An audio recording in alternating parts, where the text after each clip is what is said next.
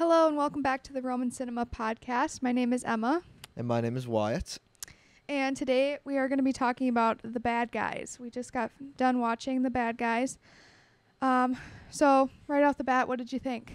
I actually really liked it. I'm like genuinely surprised by how much I enjoyed the movie. I also really enjoyed it. I thought it was really fun and very action-packed. So to give you a little understanding about what the movie is all about, I'm going to read a synopsis for you. So after a lifetime of pulling legendary heists, 5 notorious bad guys, Mr. Wolf, Mr. Snake, Mr. Piranha, Mr. Shark, and Miss Tarantula, attempt their most challenging job yet, going good. Nobody has ever failed so hard at trying to be the bad guys. An all-new animated feature film from DreamWorks Animation, based on the best-selling Scholastic blockbuster book series by Aaron Babley, which has more than 8.2 million copies in print worldwide.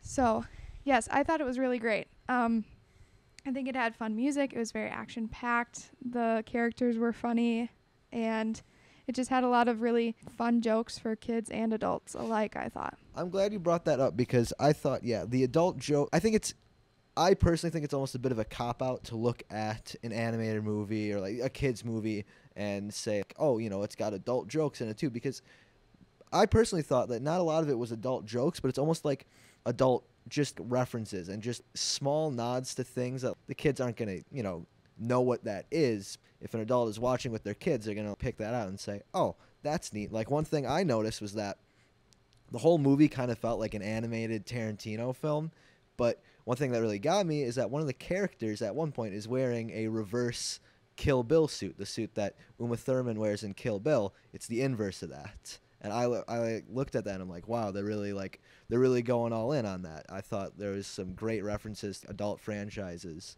And so I thought it was just really clever, and it doesn't do it in the normal way of putting like innuendos in, but it's rather just references to and nods to stuff that the kids aren't going to know.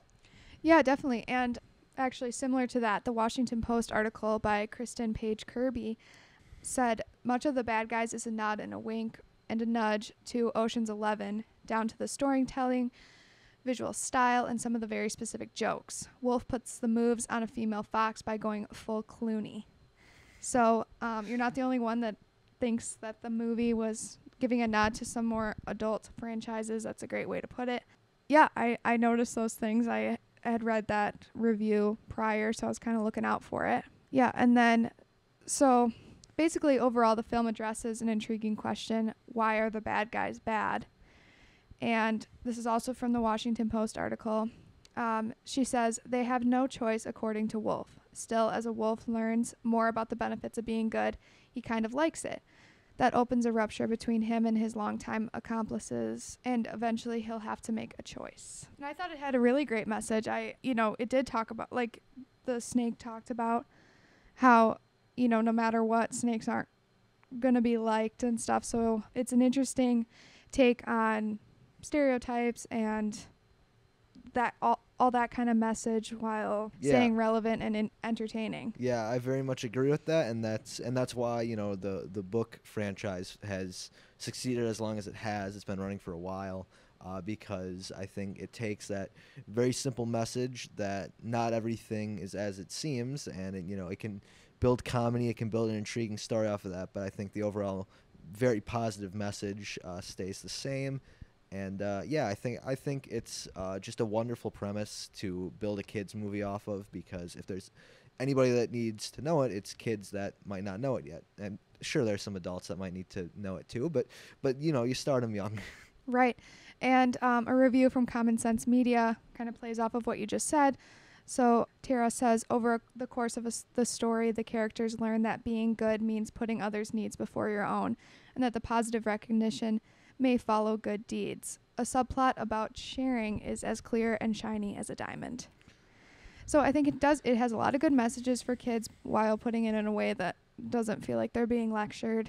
And yeah, it's a good story about bad guys becoming good. Yeah, and it definitely delivered a memorable message about the harmful impact of stereotypes. Yes, story-wise, I was very pleasantly surprised because think in a lot of kids movies you almost like it gets predictable to a point where it's like, you know what's going to happen before the characters do and before the kids do.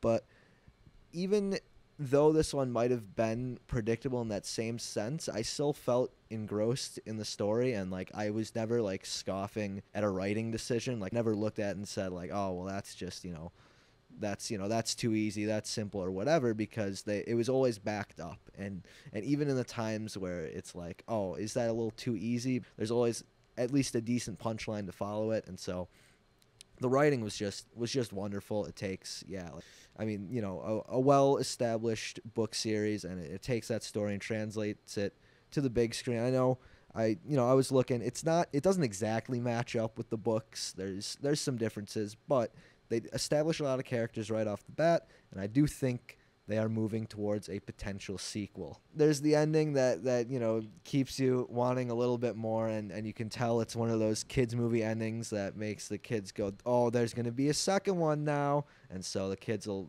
have that in the back of their mind. I thought it was a clever way to set it up. Yeah, and even though it was slightly predictable, there also were portions of it that were a shock kind of to the storyline. So I think there are a couple twists and turns that are fun. Yeah, so again, The Bad Guys is directed by Pierre Perifel. It's his directorial debut as well. Yes, he was the animator of the Kung Fu Panda films. And this movie is rated PG, and it runs for 100 minutes. So any other last thoughts about that?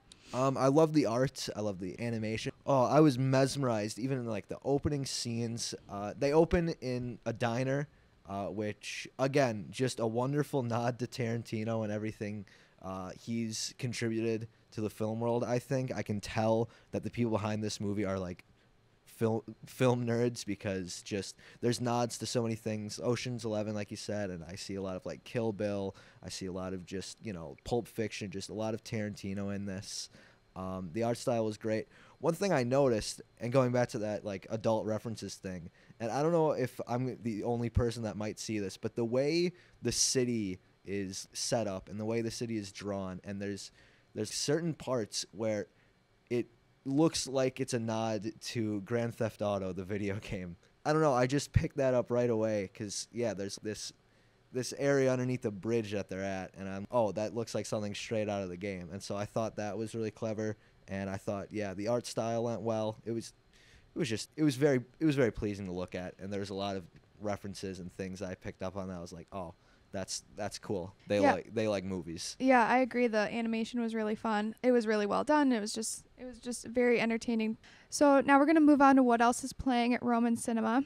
So The Northman premiered tonight, which Thursday night as we're recording this. So this movie is from visionary director Robert Eggers. Comes The Northman, an action-filled epic that follows a young Viking prince on his quest to avenge his father's murder. So this movie is definitely more intense. It is rated R, and it runs for 137 minutes. It has an all-star cast, and I think it's going to do pretty well because there's been a lot of hype that I've seen around it. Yeah, and in terms of movies that are out right now, there's not a whole lot that's like geared solely at an adult audience. Like, I mean, with Fantastic Beasts, like it stems from Harry Potter, a young adult, or like even younger franchise. We have Sonic, we've got The Bad Guys, obviously. So there's not a whole lot that's geared with that sort of mindset, and so I think it'll hit that market, and yeah. So it's going to have some stuff about masculinity and the toxicity of it, but also heavy on violence and gore. It'll be a more serious movie than The Bad Guys, to say the least. Definitely not one for the kids. But and then the other movie coming is The Unbearable Weight of Massive Talent. So Nicolas Cage stars as Nicolas Cage in the action comedy The Unbearable Weight of Massive Talent. Creatively unfulfilled and facing financial ruin, the fictionalized version of Cage must accept a $1 million offer to attend the birthday of a superfan. When things take a wildly dangerous turn, Cage is forced to live up to his own legend, channeling his most iconic and beloved on-screen characters in order to save himself and his loved ones. With a career built for this very moment, the Academy Award-winning iconic actor must take the role of a lifetime himself. So I know that you're very excited for this one. I love Nicolas Cage. I love Nicolas Cage. I mean, he's he's an enigma in in in pop culture because it's like there's been like a certain shift. Like for a while, it was always about like how bad the movies Nicolas Cage were in are, or like like maybe like people calling him a bad actor or whatever. But like when you look back on it, it's like he was just acting. Like he took the roles that he could and he made them his own, And so I really think that he has had like a wonderful career, and I think that being memorable is more important to him and to a lot of people. Like being memorable and being a memorable actor is more important than being what is considered a good actor by a lot of people. And I think this movie really proves that because it's like there's all these nods to what Nicolas Cage has done prior in his career, and it's just like a love letter to him and to the type of movies that he makes. Like in the same sense that like we were just talking about the bad guys, so almost like a love letter to Tarantino. There's this different sect of film that is getting shown appreciation in this massive talent that I think is super cool because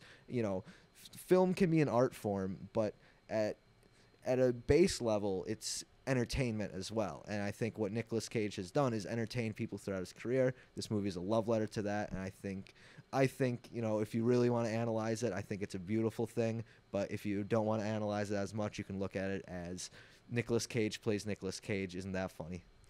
Yeah, the Seattle Times review by Scott Greenstone says, "This is why we love Nicolas Cage. No matter what movie he's in, he doesn't pretend he's better than the material or the moviegoers. He just loves the movies, and he's always game, and doesn't treat the movie like it's part of a lifetime.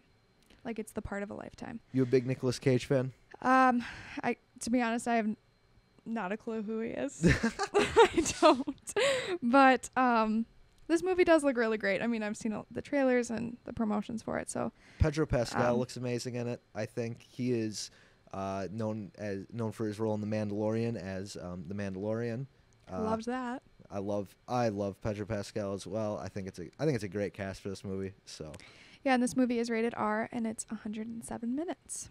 So the other movies showing this weekend is Our Fantastic Beasts: The Secrets of Dumbledore, which we talked about last week. That is PG-13 and 142 minutes. And Sonic the Hedgehog is also playing, which is PG. And The Lost City is also still playing this weekend. So PG-13 for that one. So yeah, any final thoughts?